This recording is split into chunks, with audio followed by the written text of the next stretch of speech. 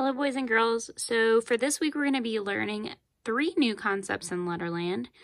Those concepts are when U and E are in the same word, UI and EW. So we're going to start with the first one, which is UE. Now when UE are together in words, we have Mr. U and Mr. E. Mr. U and Mr. E, we've learned that when 2 vowels are walking, the first one is doing the talking. So usually we would look at a word and see these 2 letters together and say, oh, that's making the U sound because Mr. E is looking out for robots. So we're only hearing the U sound.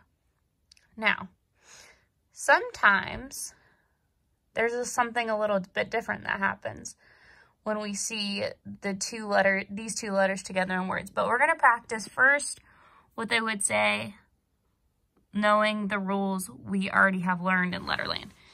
So we see UE, usually where you're saying that U sound, like in a word such as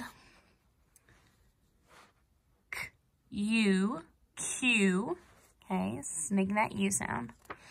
Now this word, we're going to split up into 2 parts because it's kind of a big word. So the first part is res, and then the last part we already know, Q. So this is the word rescue. Now this word is kind of special because Mr. U always is making sure to say his name in the word rescue, because in case of emergencies, he always wants to make sure that he's making his name sound. Now, we're going to talk about 2 other words that are a little bit different. This is the word ooh, okay? So sometimes when we see UE in words, it actually makes an ooh sound because Mr. U is walking so fast we only hear part of his name in the word. And it makes the sound ooh like in the word zoo at the end of the word. So this is the word ooh. Here's another word for you. Glue. Okay? So when you see UE, it's either going to make Mr. U sound, so U, or it's going to make a ooh sound. So ooh or U for UE. Okay. Our second concept is UI, and that is when we have Mr. U, okay, and I coming together in words. So, for example, we know that it's going to usually make that, we would think that it would make that U sound. So let's see if we're correct. Here are some of the words that I have. Suit, okay? So it's not making that U sound, it's actually making that ooh sound, similar to UE together. So suit, juice, and fruit. So in few words, Mr. U is walking so fast that Mr. I can't keep up, and Mr. I has to run to get in place on the same card. And in these words, the vowelmen, U and I, they're moving so fast, we just once again hear part of Mr. U's name. So we're making that ooh sound. So like suit,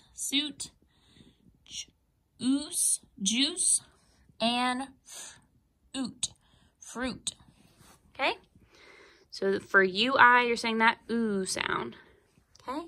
Now we're going to move down to EW. Now, this is actually Eddie Elephant and Walter Walrus beside each other. Now, Walter Walrus is usually splashing other Letterlanders, but this time, Eddie Elephant, he's ready for him. So when we think about Eddie Elephant and Walter Walrus beside each other, I want you guys to think of it like this. Eddie Elephant, he's waving his arms as Walter Walrus Walter Walrus is waving his arms as Eddie Elephant is spraying him. So sometimes when that happens, Eddie waves the water wand at Walter Walrus and says, ooh, you. So we can remember in words that have EW in them that they make either a ooh sound or a you sound. Like if Walter Walrus is saying, ooh, you to Eddie Elephant. So this word's a little different, so we're going to save this one for last, but we'll start with this one. N. Ooh. In this case, he's saying that ooh sound at the end, so new. We also have the word blue, like I blew a bubble. Blue. We have the word flew. Flew.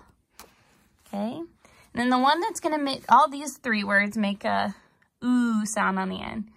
So there's another sound that it could make, EW can make together, and that is the U sound. So let's see if this word follows that pattern.